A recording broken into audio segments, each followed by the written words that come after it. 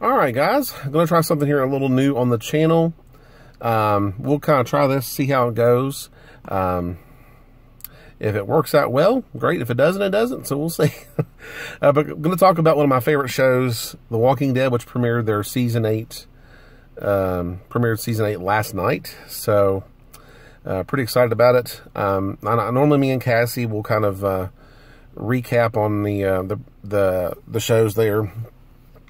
And we'll watch, say like the previous season, so we're kind of caught up with things. Because, during those breaks, sometimes you forget what happens.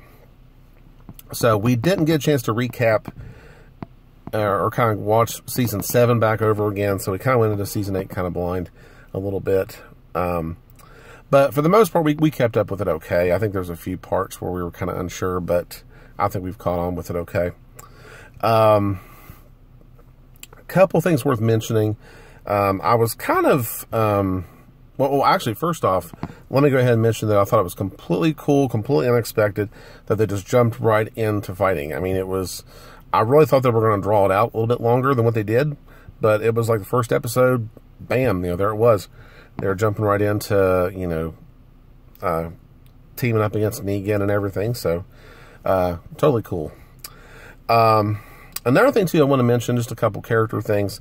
Father Gabriel, I think originally, he was one of those I kind of maybe had a little bit of high hopes on, but it never really seemed to materialize. He just, didn't do his part for the group that much, I don't think.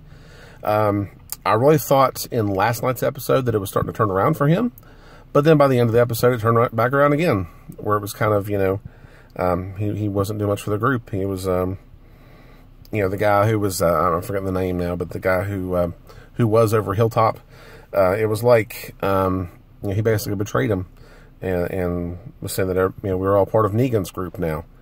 I was kind of completely sickened whenever Gabriel tried to save him from the walkers, and, I'm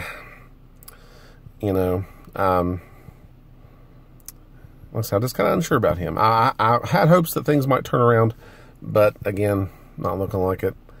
And the same thing kind of goes for Eugene as well. I had high hopes that maybe Eugene would come around at some point, but it seems like he's had a bad thing there. With well, originally he was lying to the group about things, and then now he's trying to fit in with Negan's crew. Negan's crew. So, I would like to think that in the end, maybe Eugene will come around and really kind of be a hero a little bit. But he's kind of a pansy too, so I don't know. I don't know what to expect. Like I said, I'm not sure what's going to happen, but I'm definitely looking forward to the next episodes there. They say they're going to be pretty good, so I know the first one really kind of got off to a really good start, so we'll see what happens. And I thought it was totally cool, too, that this was the 100th episode of The Walking Dead, so completely surprised about that. And I had a really awesome, Talking Dead. I don't know if you guys watch any of that, The Talking Dead, where they actually do like a little talk show type of thing and talk about the episode and have special guests and things, so... but that was really cool. The Talking Dead after the show was really awesome. 2 hours long. Seen a lot of the old cast, and just really awesome. So, but anyways, I'm going to wrap this up and quit for now.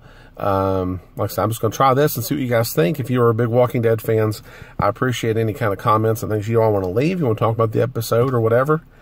Like I said, if people like these things, I'll keep them going. But anyways, that's all for me. I want to thank you guys for watching. Remember, if you put your mind to it, you can accomplish anything. And we'll see you in the next video.